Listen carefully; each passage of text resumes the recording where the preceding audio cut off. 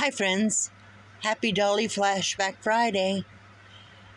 I have for you today a doll that was my mom's.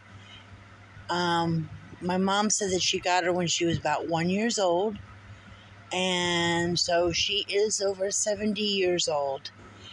Now, I don't know much about her. I just know that there were lots of dolls made like this with the plastic face. She's in great condition, and she has little yarn hair. If you look up close, you can see what her original material was. My great-grandma redid the outer material, the outfit that she's wearing, and I think she is very sweet. Like I said, she's over 70 years old. Let me see. We can turn around a little bit. Her head was floppy, so I did have a safety pin back there.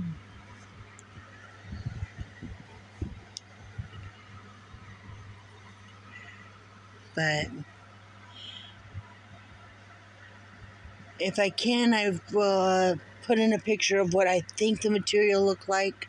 When I was little, I did see this doll before my great-grandma fixed her.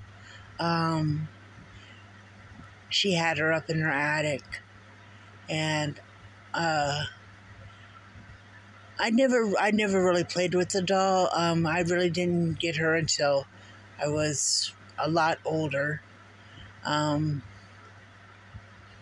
So that's probably why she's such in good shape. My mom said that most of the time her dolls, she didn't get to play with her dolls. My grandma would, they were for show.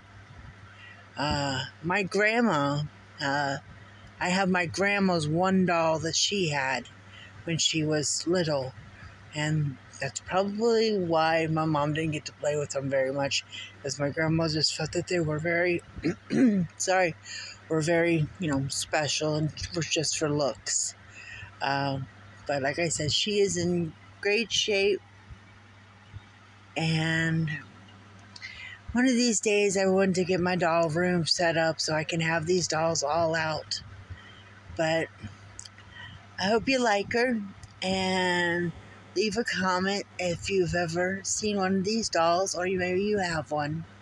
And y'all have a great day. Bye, y'all.